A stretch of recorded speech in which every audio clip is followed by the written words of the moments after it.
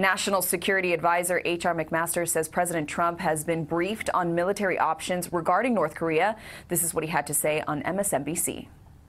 Are we preparing plans for a preventive war, right? A war that would prevent North Korea from threatening the United States with a nuclear weapon. And the president's been very clear about it. He said he's not going to tolerate North Korea being able to threaten the United States. Look at the nature of that regime. If they have nuclear weapons that can threaten the United States, it's intolerable from the president's perspective. North Korea recently fired at least 2 separate missiles that experts say put the U.S. in range of leader Kim Jong-un's nuclear weapons.